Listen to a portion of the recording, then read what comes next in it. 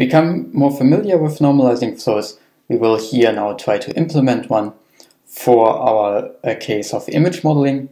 So the idea is that we have an implementation, go through step by step what are the different aspects we have to consider when we do a normalizing flows, which flows, so which invertible function can we define and implement, and so on. In general, what we have then as setup is that our p of x, here on the left side, are then these images, so we have samples of p of x and want to model the distribution over the whole MNIST data set, while on the right we will have then here a latent distribution, p of z, of the same dimensions as the input. So we also have then 28 times 28 latent dimensions. What we will do then is we first define here a lightning module, and then I can show you what we actually have to do for training, validation, test. However, then before, this is something you have already seen in the assignments probably, is namely that we will use the bits per dimension score as a metric. So BPD is a very common score here for likelihood models, especially for normalizing flows. And this is because it basically is motivated from our information theory perspective. So how many bits would I actually need to encode a specific point in a model distribution? This is then, for example, how much data would I have to store the whole data set if I know my model.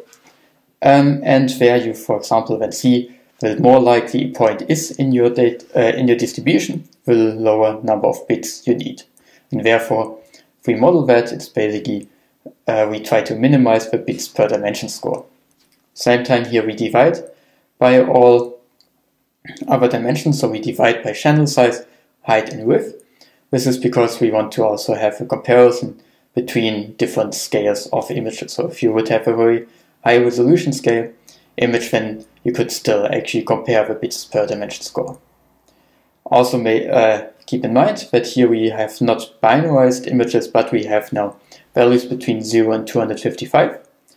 Actually, you will see that also discrete values in normalizing flows is something we have to consider. First of all, how is a normalizing flow then implemented?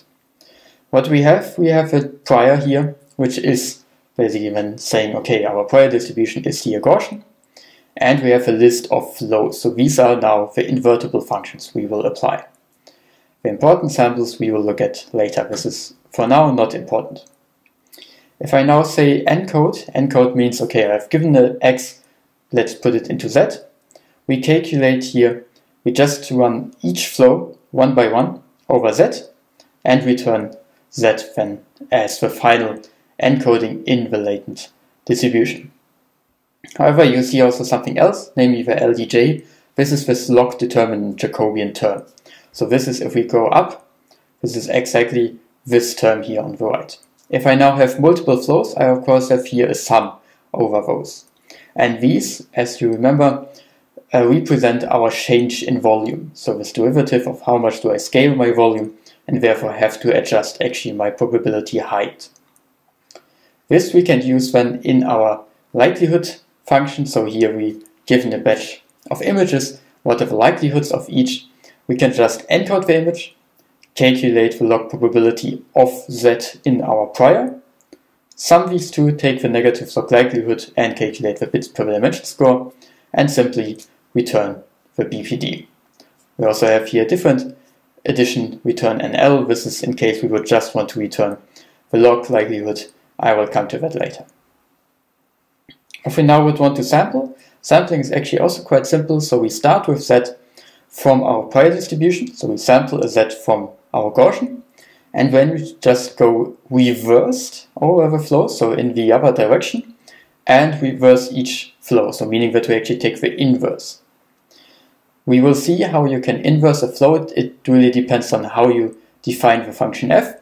Some of them are usually very simple to invert, and this is also the idea you have usually, that you want a flow which can be both run efficiently in the forward direction and in the backward direction. As optimizers, you can use any possible optimizer, so here we use adder, and during the training you just get a batch, calculate the likelihood, and this is your loss. So you basically train again on negative log likelihood, here just the bits per dimension score.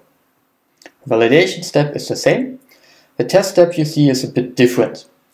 we will go into detail afterwards why it is actually different, because that might be now too far. We now come to another topic which is especially important for images, namely dequantization. So normalizing flows rely on the change of variables, right? So this formula is actually defined for continuous variables, so it assumes that x and z are both continuous. However, if we are now using images represent discrete points in a continuous space.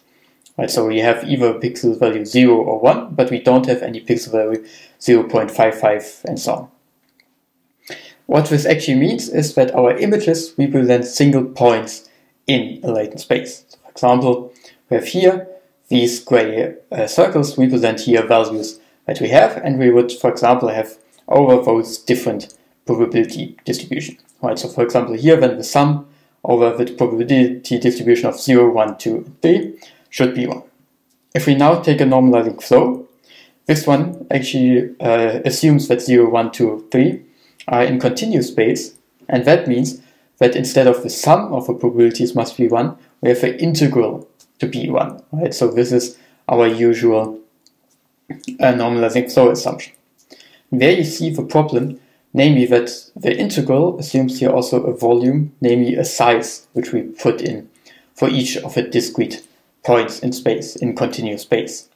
This means that the normalizing flow can actually model these as a delta peak. So delta peaks are those distributions which basically have a zero width, however infinite height, so that the volume afterwards is 1. And this is what a normalizing flow can do then in this situation. So I try to visualize it here with the green volume, that basically the normalizing flows go higher and higher and really peak maximums around exactly 0, exactly 1, exactly 2, exactly 3, while still keeping a volume of 1. However, if we now evaluate the likelihood for the point 0, we can get actually infinity out. And there you see, okay, that is actually not what we want, and therefore we don't model a discrete distribution, we model a discrete delta peak distribution in continuous space. So this is not what we want. What we would want is that we can actually check the point 0 in the latent space and then get back also a reasonable likelihood estimate, which follows then a sum here. One alternative is of course then to try to push this into discrete space, so say both x and z is in discrete space. This however comes with a lot of different difficulties. The easier and most common way is dequantization. Dequantization has been the idea to say, okay, 0 actually doesn't mean 0, however we can say, okay, the value 0 is represented with a probability distribution, with a density between 0 and 1. So that our input here, our 0 is nothing else than a distribution between 0 and 1, so I can sample from there. We have 1 to 2 would be then the distribution to represent the value 1, 2 to 3 for the value 2, and so on. The benefit of this is that the normalizing flow cannot just take this delta peaks, right? Because now we have distribution it has to model. Therefore it would have to model the distribution of 0 and 2, 1 to model the value 0, and the volume of this probability density for the value 0 is 1. Therefore in the end we actually come to a lower bound.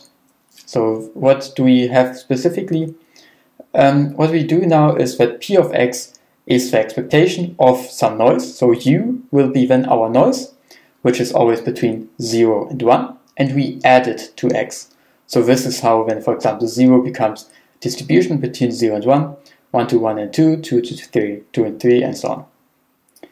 We just use the standard then way of writing it, so as you remember from variation inference of the VAEs, you can write it then as you sample a noise, P of x plus u, because now we model the continuous version of the image and divide it here by q of u given x. Usually what we first assume is that this term here is a uniform distribution, therefore actually this one would fall out here. If you would now put that directly into a flow, it also doesn't work. Why not? Because our values are between 0 and 256 then, while our prior distribution is between, well, usually between then something like -2 and 2, and out there, so beyond these bounds. And of course the normalizing flow gets expensive. The Gaussian distribution, sorry, has very low likelihood, and therefore if you would just push values of 256 during the first iteration through the flow, assuming that the flow invertible functions don't change anything, are just identities, then you would have extremely low likelihood and directly diverge. To do it better, we can take this distribution between 0 and 256 and map it into a similar Gaussian shape. This we do here with the inverse of sigmoid. Although I don't want to go too much into detail, so if you are interested you can see it, but we also visualize it below. So what exactly are we doing here in a dequantization? So dequantization can be also then realized as flow. We've given a discrete input image and try to make it a continuous one. So in the forward pass we have a function called dequantization. So dequantization takes, which is here then our image, adds a random noise between 0 and 1, and then basically we push it to values between 0 and 1, apply an inverse sigmoid, which then gets us a similar off-Gaussian shape. And if we want to inverse it, first inverse the sigmoid, scale up, and then take basically, we round the values down so that 0.61 is again then mapped to 0. Usually what you then want to check for flows is, are they invertible? So given now, for example, the input image, we want to dequantize it into continuous values. Can we then quantize again these continuous values to our original image? Usually these tests should all say yes. However, in dequantization we see that it right now fails. So exactly for 1 pixel, so in the whole image, for 1 pixel it fails. There we had a value of 0. However, if we quantize it again, it gets the value of 1. Why that? Well, because we have a sigmoid, and at some point our numerical stabilities, accuracies are going down. And as we have only 32 bits, there can be such issues.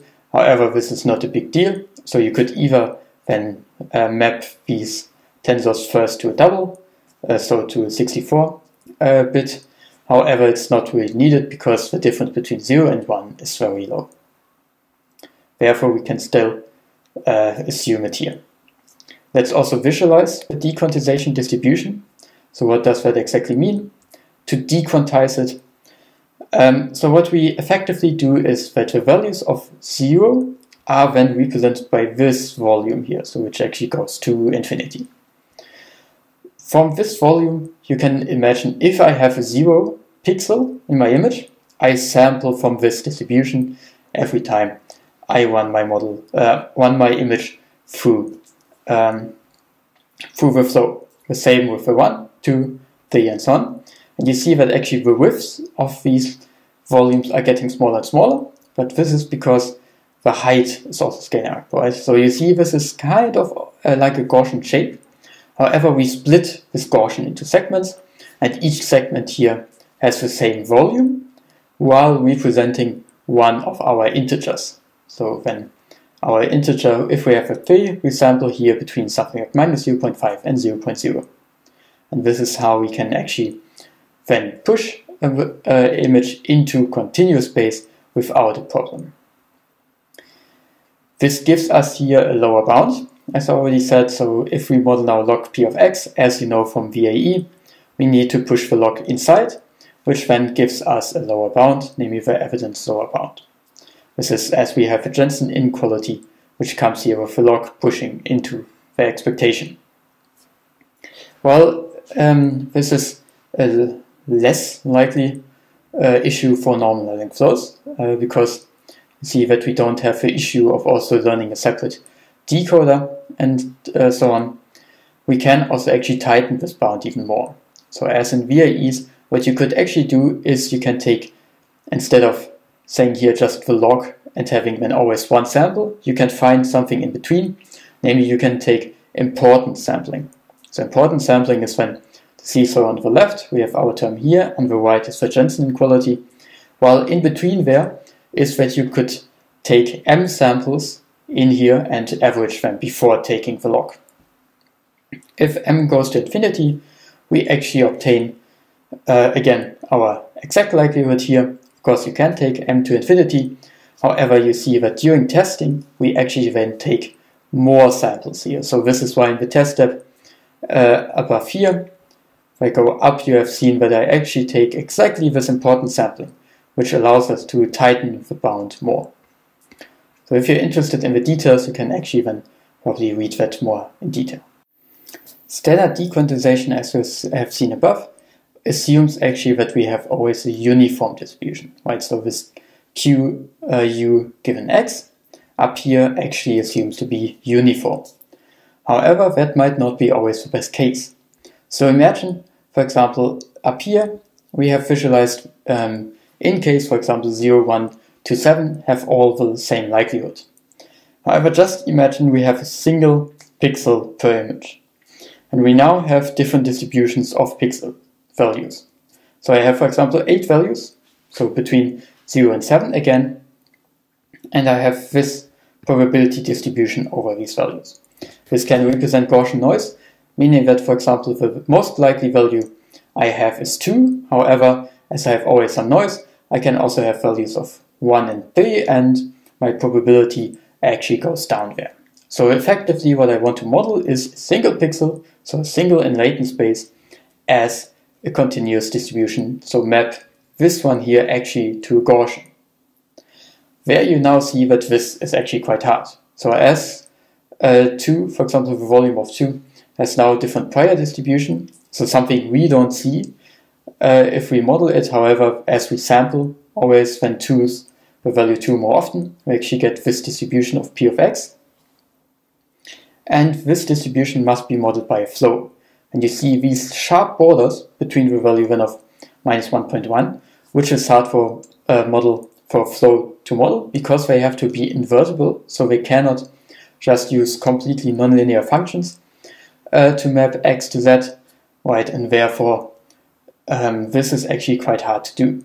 An alternative here is to use variational dequantization, meaning that instead of saying Q of U is a uniform distribution, which gives us these hard borders, we can actually learn this distribution. So this distribution is then again a flow, where we say, okay, we come from noise and we want to go to output between 0 and 1. And this distribution, which is currently a uniform, we actually learn. And this way you could, for example, then have smooth borders on the side. This is actually a very standard way of doing in normalizing flows and is crucial in image modeling for state-of-the-art performance. This is why I just wanted to show it to you. What you do is when you have, again, extra flows, usually you have an external input. So if we do it on images, we sample some noise and run it through some flows, which has as external input the original image. And then we sample basically a U. So therefore our U is then again a distribution size 28 times 28 with a high dimensional flow to actually model interactions also between values, etc. And this is nothing else than now a flow. So we have given some noise, dequantization noise, run it through a few flows, and then add it to our Z as originally. This is the idea of variational dequantization. Again, if you're interested, you can also go into more detail of it.